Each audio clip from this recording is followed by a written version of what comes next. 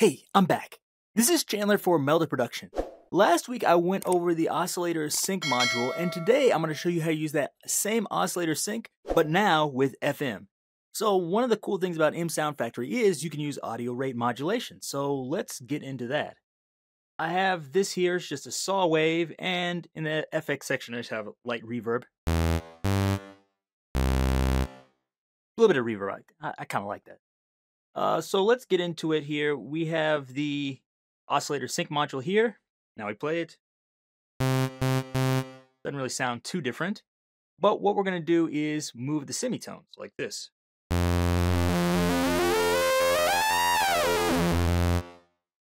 But now we're going to go in here. Let's try moving this to 24 steps. I guess it would be 25.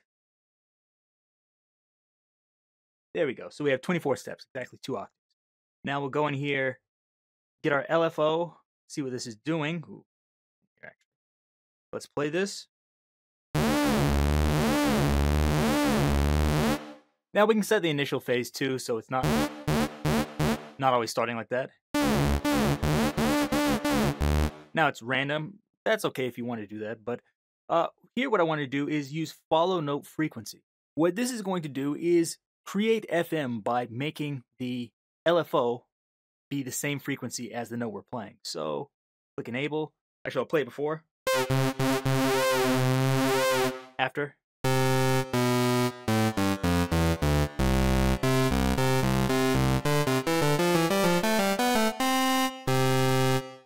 Now let's play that with that off.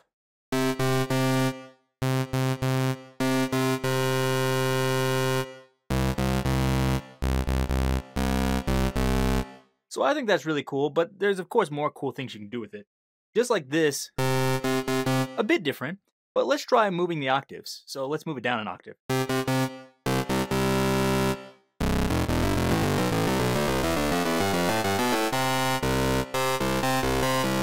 And let's try some of the different waveforms here. So this is on the sine wave.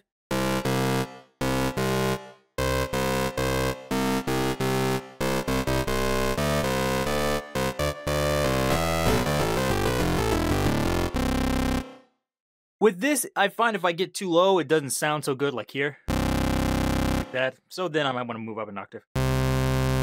You can try even going lower, like 2 octaves. So let me play a high note.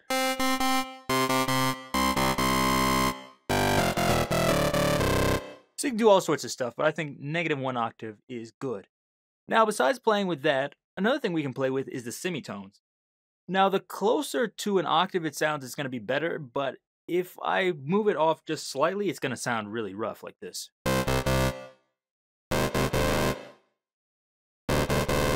Now, if you want that sound, you can definitely do that, but I think around maybe 5 like this usually sounds good.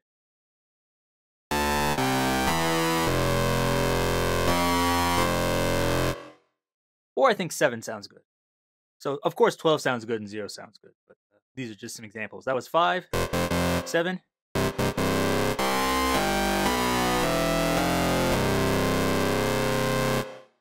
Let me put it back to 5. I like that a little bit better. Experiment with that yourself to see how that goes. Synths will also change it, but it's not as dramatic, but it will kind of make it sound worse in my opinion.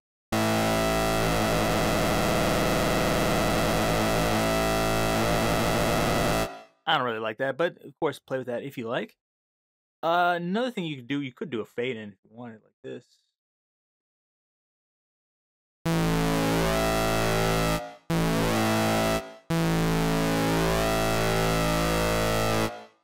You can actually do transforms with this as well, but I don't think it's quite as dramatic as what I would like.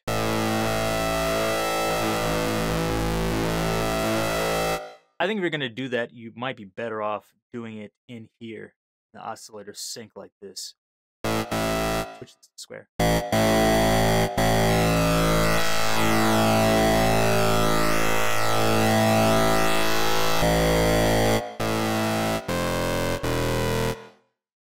One cool thing we can do here, though, is if we look at the level here, this is going to control how much of that FM comes through. So if I move it to 0, but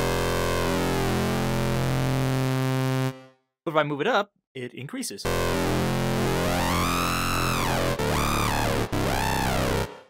So this is a really cool thing to modulate. So if I set this at 0, and then I just come in here, and instead of using an LFO or an envelope, let's try using our mod wheel here.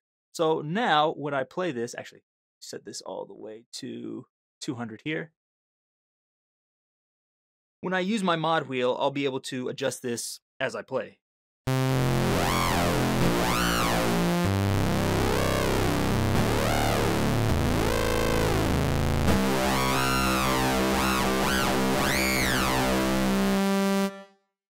Maybe 200% was a bit too much there, but you can set that however you like. That just hopefully gave you some ideas of what you can do with this with FM. I think this sounds really good, and there's a lot of really cool possibilities with this that maybe I didn't even go over. But hopefully it showed how you can use this follow note frequency to create FM inside the oscillator sync for some really cool sounds that are hard to get with other synthesizers. So if you like this, please give me a thumbs up, leave me any questions or comments down below, and please check out all the other plugins at meldaproduction.com. Till next time, see you.